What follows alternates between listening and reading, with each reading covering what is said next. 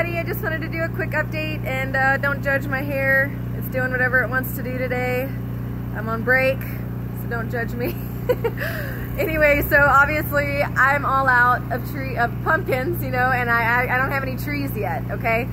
We have 1 week until Thanksgiving, and we're actually Valley View Trees, who we're work camping for. They're actually in the process of harvesting trees later this week. The owner's actually going down to do some hand picking and selecting. So yeah, you get really fresh trees with us. We're not a typical big box store where they're gonna chop really early and then the trees are gonna die a lot faster. Okay, they're already dead. Okay, remember that. We chopped the tree down, it's dead. We're literally just trying to make it feel like it's alive for a little bit longer. Kind of sounds like a torture device, right?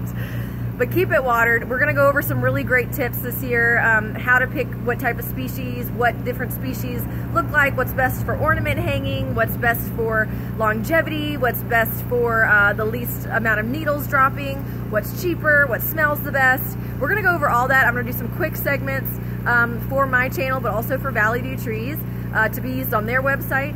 So stay tuned for some care tips for your Christmas tree. If you guys wanna go real this year, I totally suggest it. I love smelling a fresh cut tree. And even if you just want to come by and smell them, you're welcome to. They do that too, so that's okay.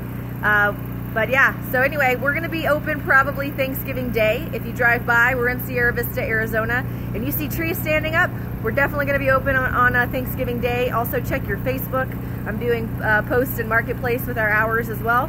We'll be open every day 9 to 9 until Christmas Eve. Yeah, so come on down, come get your tree starting next week. We'll be out here working. Later, guys.